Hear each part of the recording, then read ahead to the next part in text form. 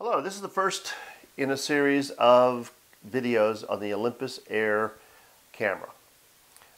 Today we'll be focusing on just an overview of the camera and connecting it to your smartphone to take pictures. So let's get to it.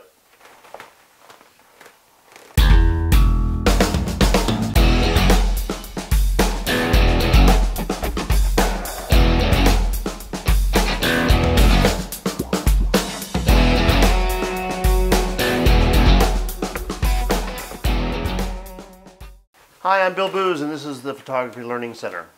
Today I'd like to show you a new concept camera from Olympus, the Olympus Air A01. I refer to this camera as a new concept camera because, like the Sony QX series cameras, it looks a lot like a lens. So here's a lens, and this is the A01. It doesn't look like a camera. However, inside this small package are many of the features found inside Olympus's OMD EM10. For example, there are things such as a 16 megapixel micro four thirds sensor and the TruePix 7 image processor. 81 point focusing and the ability to use any of the many Olympus and Panasonic micro four thirds lenses makes this little guy a gem for creativity. I'm doing these video series on the Air because when I was considering ordering one back in July, I couldn't find any recent videos about the Air in English. The Air was first released in March of 2015 in Japan, but it wasn't available here in North America until late July. It's still not available to our friends in the UK, Europe, Australia, and many other countries. So the Olympus Air, like the Sony QX cameras before it, relies on the use of a mobile smartphone or a tablet to control and to serve as its viewfinder. So first, how exactly does the Olympus Air work? When you receive this camera, you need to charge the internal battery with a supplied micro USB cable. The associated free app, OA Central, will then step you through the initial setup of your new Air. But I'll go through that in my next video. Today I just want to show you what this little guy can do. I'm demonstrating the Air using my iPhone 6, but it will also work with iPads, Android devices, and the iPhone 6 Plus. And of course, using this large built-in shutter button on top, you can shoot blind in standalone mode. I say blind because you can't see what you are capturing until you review the images afterwards or later on.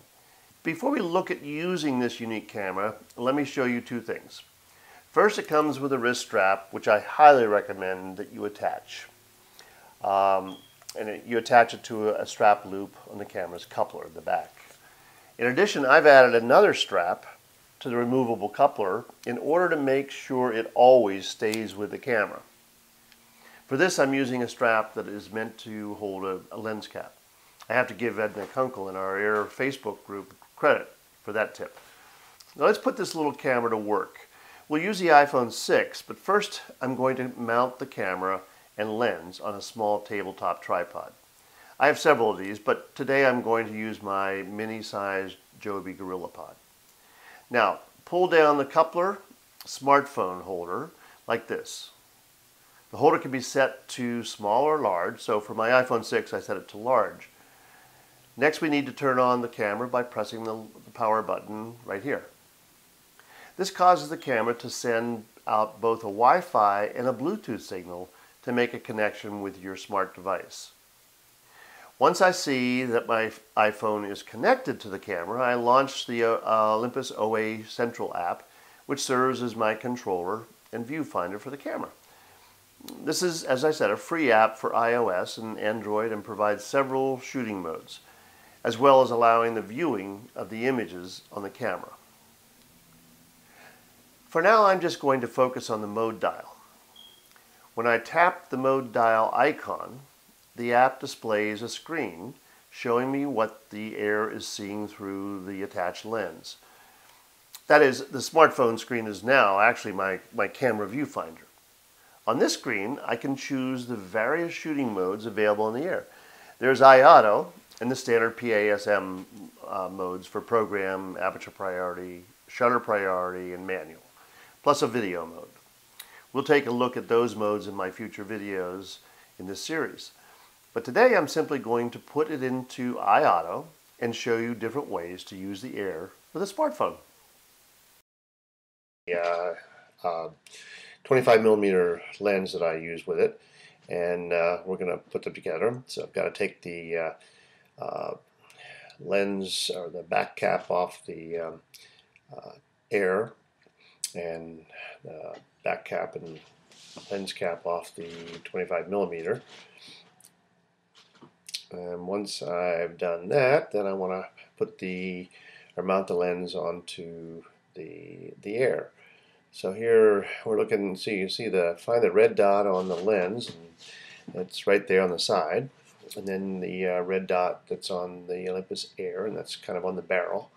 Match them up and just turn it until they click, and you've got yourself a camera with a lens that looks like this one long lens. I'm going to, for demonstrating this now, I'm going to put it on that mini Joby Gorilla Pod. Place it on the table, and then I opened up the lens, the coupler, smartphone coupler, and I'm placing the phone in. You push the bottom part down, and I'd set it to large for my iPhone 6. So you push the bottom part down, the cap down, and then fit your phone into the slot, and it holds it really firmly. So you could walk around with this as a camera. On the top there, you push the button until you see the blue light come on. So it's blue because it's not connected to your phone yet. And then you go into your Wi-Fi settings on your smartphone until you and find the Air, and then you select that, and then you go out. Once you see the selection has been made, then you go out and launch the OA Central app. Once this OA Central app's launched, then you launch the app itself, hitting the mode dial, and you can see now what the camera is seeing through the 25mm lens, the chair behind me or to beside me and the room behind me. And if you tap on that any place on the screen, it will focus. You can also take the smartphone out of the Air, and this is where you could use an iPad and use it remotely, really. So you just place the Air pointing at something, birds. A lot of people have done that to put it on bird feeders. I'm pointing it at the camera that's making this video, and there you see what the camera sees.